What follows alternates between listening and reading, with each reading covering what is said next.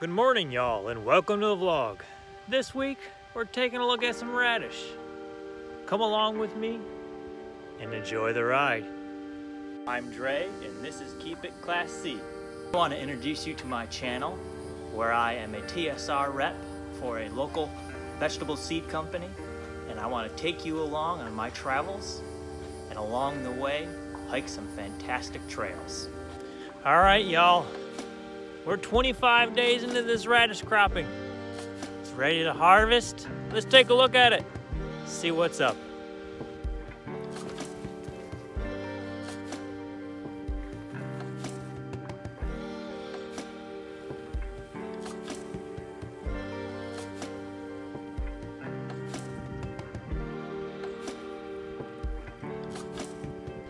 However, now that I think about it, why don't we backtrack to the beginning of the month and see how it goes in the ground.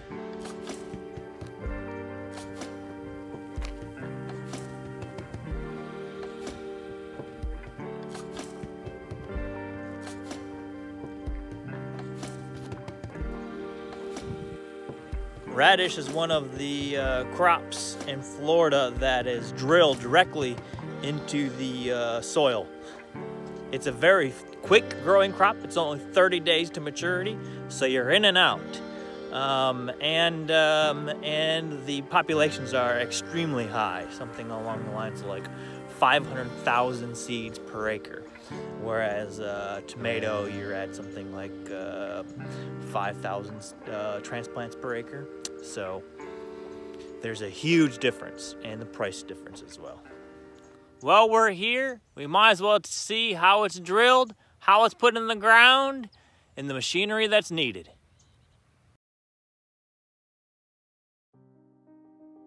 The large tank and the bar that you're seeing on the front of the tractor sprays a fungicide into the rows. That's followed by the tractor itself and the implement. The implement has a vacuum on the back of it, so it sucks the seed against a plate. That seed is directly sown into the soil.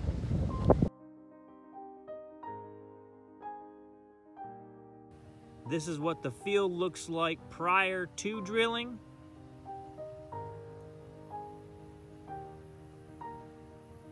And this is what the field looks like after.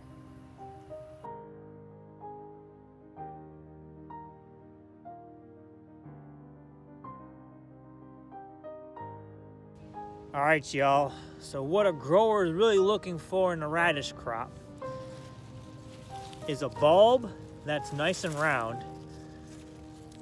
Radish are highly susceptible to environmental conditions. So if you take a look at this radish, you can see how it's elongated. We call that a barrel shape, whereas this is more of a nice traditional round shape.